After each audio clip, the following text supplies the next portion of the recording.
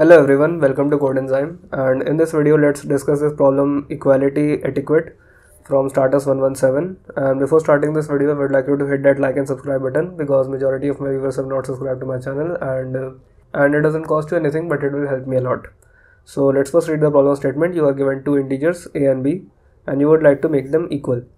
And to do this you can perform several moves. On the ith move you can, if the I is odd, you can either add I to a or you can add I to b, and if I is even then you can subtract I from a or b.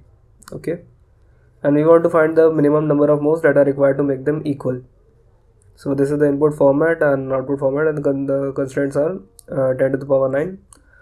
So we have to solve it in log n or big O of 1 time. Okay,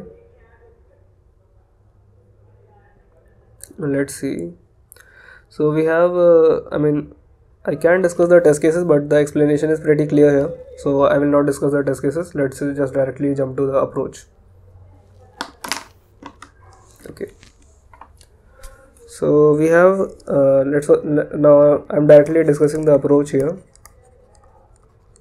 Okay, so we have two integers x and there will be some difference between these integers, right? So let's say the second integer is x plus d, and in one move I can either decrease this difference in the first move or I can increase this difference, right? Similarly in the second move I can either decrease this difference by -2 or I can increase the difference by +2.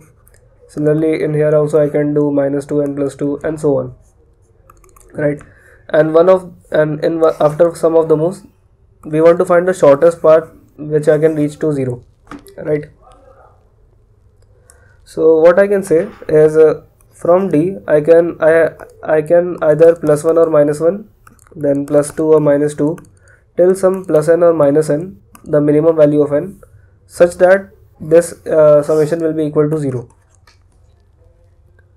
And actually what I can one more thing that I can say is let's say I have some integers d 1 2 till n, and I want to divide these numbers into two sets, okay, with equal sum. Like for example, let's say for n equals to let's say for d equals to something like d equals to 3. If my difference is 3, then what can I do?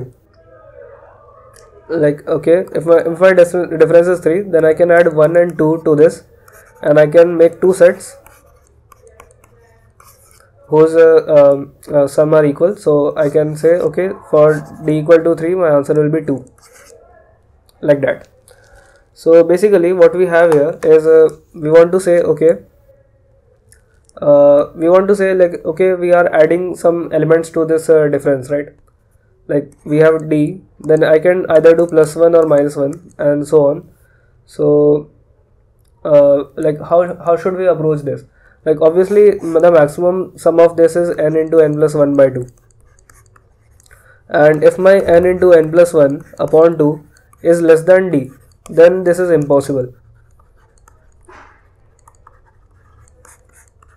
right? So this should be greater than equals to d. That means n into n plus 1 is greater than or equal to 2d, which implies n is approximately equal to square root of 2d, right?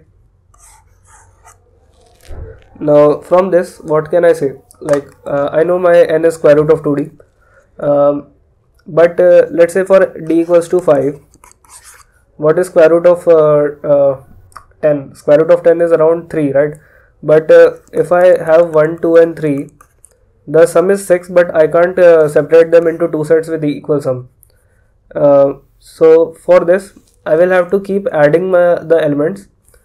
Now why is this? Like the sum is 6 and the difference is 5, so the parity is different. This is odd and the sum is even, so we can't do that. So I have to keep adding the elements till the parity matches now, right?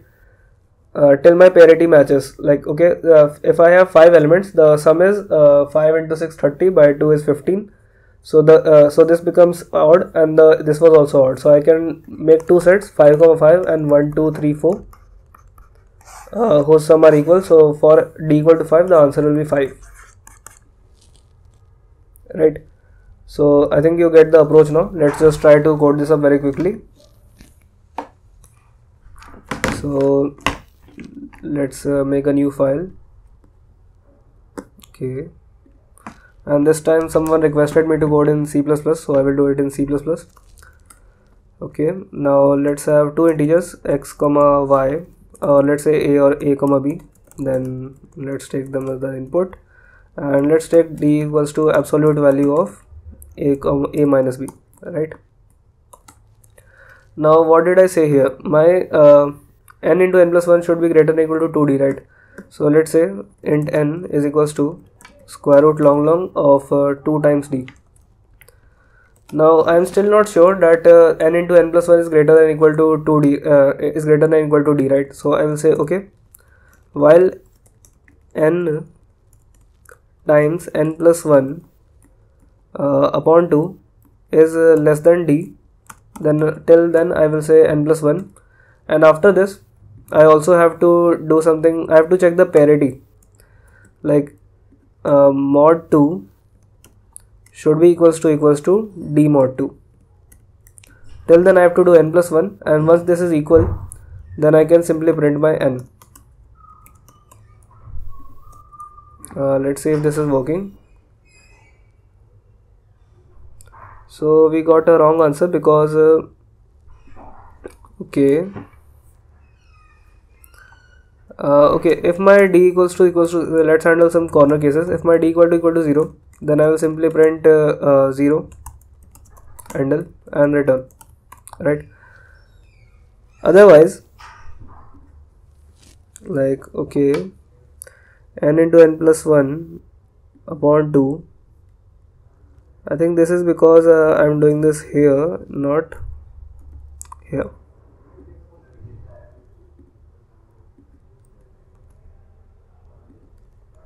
Let's just add some extra brackets for extra clarity.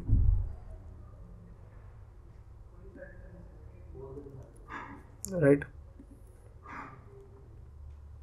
Actually, not d equal to it should be not equal to d mod 2. I was making a mistake. Now it passes the test case. Now let me just remove the comments. So this is the code, and let's try to submit this and see if it is working. Yeah.